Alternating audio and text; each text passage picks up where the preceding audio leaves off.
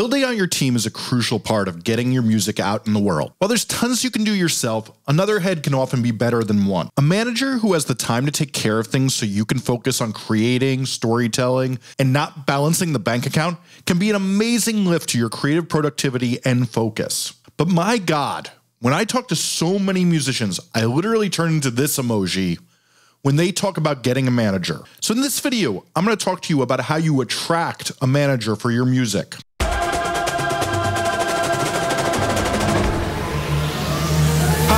I'm Jesse Cannon, a music marketing nerd who's teaching musicians how to go from 0 to 10,000 fans, and this is Musformation. So you want a manager, huh?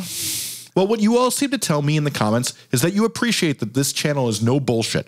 So I'm not going to lie to you like the rest of these channels and sugarcoat this with some stupid listicle of 8 things you can do to get a manager today, bro. Because instead I want to talk about what I've actually seen in real life, which is my career. I've been lucky enough to interview hundreds upon hundreds of successful artists about how they got to where they are today. I want to talk about the most common ways that are replicable to get a manager. But first, we need to talk about the lay of the land here on getting a manager, since so many musicians make huge mistakes with this. The worst thing you can do for your music is to get an inexperienced manager who claims to be doing things and isn't actually handling anything except for sliding into Qt's DMs claiming they're a big-time manager. The reason this is so bad is you will assume you're making progress and things are getting done when they are not. If you listen to interviews with musicians who had tons of buzz and potential that ended up going nowhere, the number one thing they will cite is that they trusted a manager or that their label was doing things when they weren't, and progress ceased to happen when they thought it was. So when I'm talking about a manager here, I'm not talking about someone who's never managed anyone successful. You know, the person you meet and hang out with at the bar and tells you they know how to run an Excel spreadsheet and have met a producer once, so what else could there be to the job? I'm talking about an experienced manager with a roster of artists who are doing real shit, and this manager's breaking acts. I'm also not talking about the person who managed a successful group in the 90s, who doesn't get the music business of today at all, since all of that is a ticket to you not getting anywhere. I also don't find it helpful to talk about your friend who actually is a talented hustler and is going to manage you, since the music business is filled with tons of major players who started out as those. And if your friend is an amazing manager and hustler, well, you know how to get their attention already, so I don't really need to talk about that in this video, and there's nothing wrong with that. Let's instead talk about how you attract a manager that is established, since that's what people are curious about. So you may have noticed a detail in what I've been talking about this video and what I just said is I want to talk about how you actually attract managers, or for that matter, booking agents or A&R. Now, while those have some specific traits that are a little bit different, and we're going to focus on managers, a lot of this is relatively the same. The reason I use that term attract is that so many people miss that if you are begging a manager who's big, you're probably not going to be worth managing. And even if they do pick you up, they're never going to do any work for you and just keep you on a back burner unless you yourself are doing all the movement. The fact is, doing things that get managers' eyes to you, instead of trying to hack this by thinking you can beg or cold email your way there, is not the move, chief. If you talk to anyone who works in the real system of the music business or listen to interviews, you'll hear countless stories of how someone got signed to a big label or a big management company, but was left on the back burner. So I want to discuss how that doesn't happen to you, which is all about attraction. And since we're talking about attraction, I want to remind everyone that memes at their core are devices to explain the world to one another. They're a way of explaining concepts in an entertaining way that translates. And what meme is more synonymous with the word attraction than the classic, the GOAT, the motherfucking greatest, the goddamn Mona Lisa of memes, the Virgin versus the Chad walk? Come on, put some respect on this masterpiece. Okay, so let's talk about the most common way an artist ends up on the roster of a great manager, which is either someone who works with a manager like a producer or a director, or even more commonly, one of the artists on their roster. That person introduces the artist to the manager, and they get on their radar. And as they see they are making moves, they pick them up. And making moves, that's the crucial detail to focus on here. I know you heard how you make things through connections, but the making moves is the real detail here. I've never said yes to any artist who asked me to manage them the first 5 times they asked. Note, when I managed bands, I no longer do that, so please stay out of the DMs. It's already enough that people keep DMing me and asking me how I get these lights to look like this on these YouTube videos, and the answer is way too damn much money on Philips Hues. Anyway, the reason I wouldn't say yes to them at first is I wanted to give them free advice on what they should be doing, since that's basically what a manager does with the fee. And I would watch and use this as a trial before committing to working with them and making sure that they're going to go out there and make smart moves and hustle and listen to me. You know, that's kind of smart before signing some paper and getting into a working relationship with them that I don't know whether it's going to work out or not. So let's break this down. The Virgin cold writes managers nonstop, whereas the Chad asks his friends who have managers if they can introduce them to the manager and get on their radar. Let's remember a crucial detail if you get intro to that manager. The odds are that they're not going to sign you even if you have the most banging track of all time. That's not going to happen on day one. Instead, they're going to keep an eye on you and make sure you're making moves and doing smart things and making progress, since they don't want to babysit you. One of the things I always say about successful people in the music business is the last thing they want to do is work with a lost ship full of people panicked who are clueless about how to get ashore. That's serious Virgin energy when someone says they have no idea what to do to promote themselves and they just need someone to help. Instead, the Chad energy that attracts a manager is showing you have a clue, and that manager will be joining a pirate ship that is fun and knows it's looking for its next adventure. They want to see people who will be a part of a team and will help lead the way, which they can help and be an equal to, not babysit and have to hold your hand through everything. So what that means is after you're on the radar of a manager, you better not wait 6 months between singles and then disappear again right after you promote that single for a week or two. You need to be using consistent, sustained promotion, since that's exactly what builds a fan base as well as what managers want to see. Since if they see you're working hard and capturing attention and building a fan base, that makes them excited. And if you don't know what I'm talking about, I have a playlist of how to get people to notice your music on the screen right now that's also linked in the comments. But sustaining attention and doing big moves also has another benefit, which brings us to the next crucial piece of the puzzle. Is the second most common way a manager finds an artist today is they talk to tons of people. I mean, let's be real here. A manager's job is to talk to people all day and make connections. And a lot of the time, that's talking to people about who's starting to get a buzz and who's killing it in their scene or microgenre. And one of the ways that happens is by talking to what have been called scouts. But I tend to find those are just often the young movers and shakers in the scene.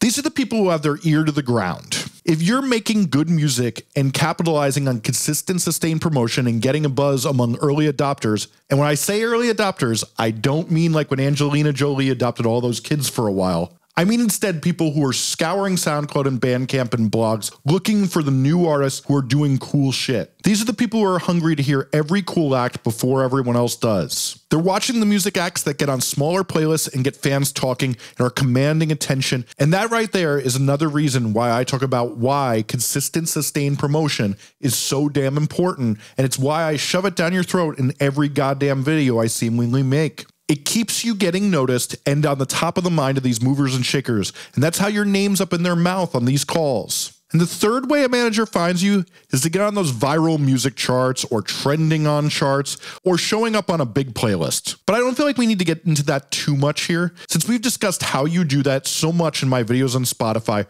which are linked on the screen or in the description right now.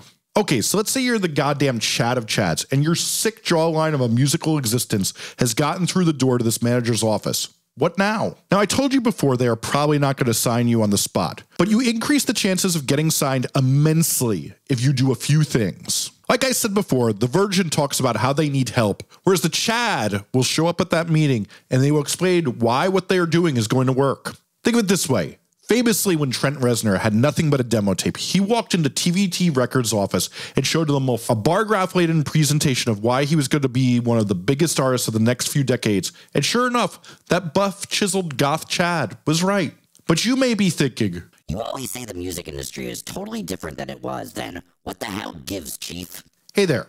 I appreciate the chief in that sentence, since it implies my dominance and my Chad status in this conversation.